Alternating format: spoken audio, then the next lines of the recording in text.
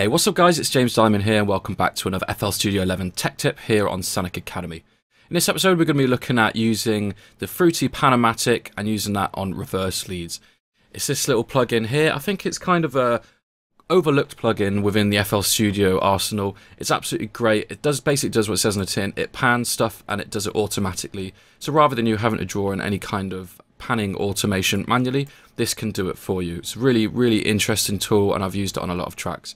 I've rendered out my remix of A Star Within a Star by Mark Sherry, and we're going to be listening for the way that the PanOMatic is able to automatically pan the main reverse lead, which comes in at this section here, just before the main lead comes in itself. It's quite a common technique used in a lot of kind of electronic dance tracks. So we'll give the example render a play and listen out for this small section here, and then we'll jump into the video.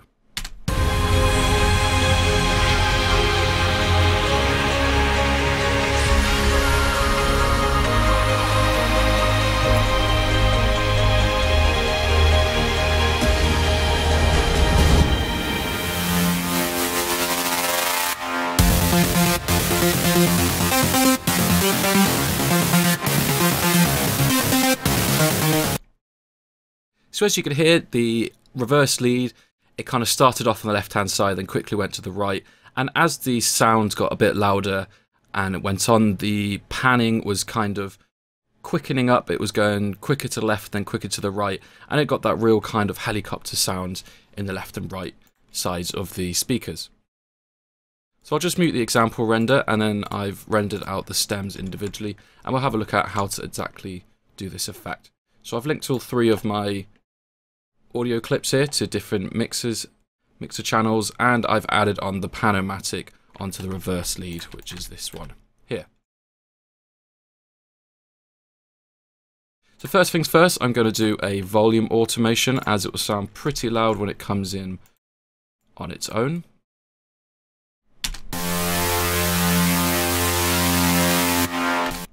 So I want the volume to kind of smoothly come up. And then I've got the PanOMatic on already. And in order to create this kind of helicopter sound, there's a couple of things that we need to do. Just going to make space for some automation. First things first, we need to turn the pan on. By default, the LFO section is set to off. We need to change it to pan. You can also use it for volume, which is quite nice as well. But in this video, we're going to be looking at pan.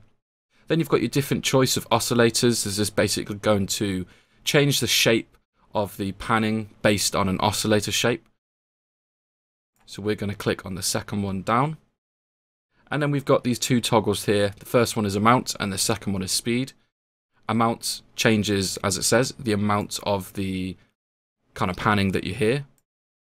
And the speed changes the speed of the panning that you hear.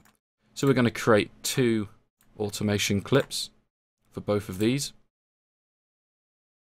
For the time being, I'm going to set the amount to 100%, and then keeping the speed at 50. I'm then going to pull the final automation, as we want it to speed up towards the end of the small clip there. I'm going to pull that to 100, and then I'm going to slightly pull up on the automation to increase the speed quicker than straight up like that. So let's have a listen to see how that sounds.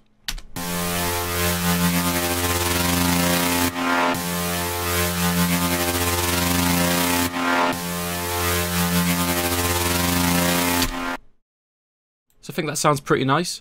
As you can tell, as we've got the amount of panning set to 100% straight away, obviously it's going to straight away start panning the sound. So you can also automate the amount that you hear. So actually the sound starts in the center and then it will start to move left and right using the amount.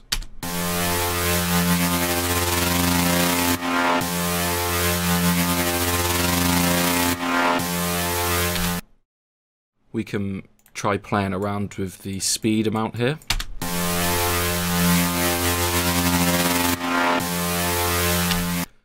And as we've got this small kind of reverb tail at the end there, maybe we want to have the maximum amount of panning happening just before that.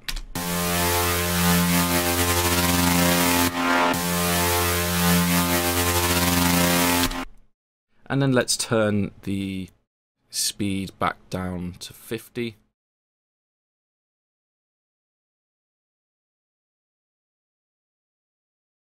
To kind of set it back to default. And let's do the same for our amount. Let's pull that all the way back down because I don't want the reverb of the leads to have any kind of the helicopter sound on it. I want to keep that as standard. So let's have a listen.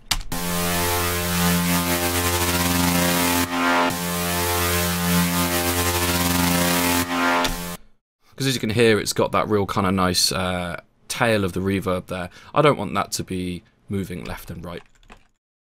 So let's have a quick listen to see how that sounds with the rest of the track. So I'll unmute everything else.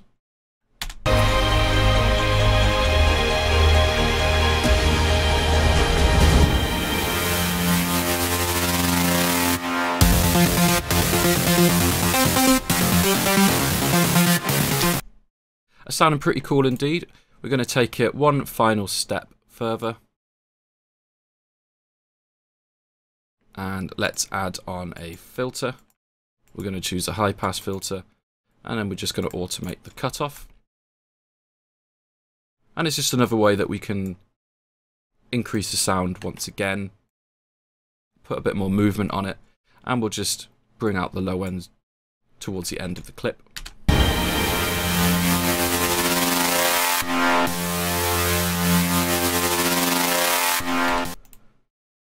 Maybe the reverb at the end is just a bit too much, so let's bring the automation back down.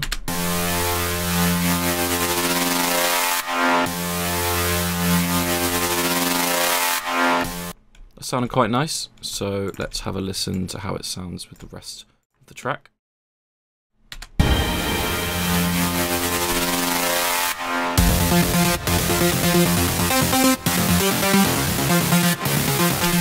Sounded pretty cool. Let's listen one more time from a little bit earlier on.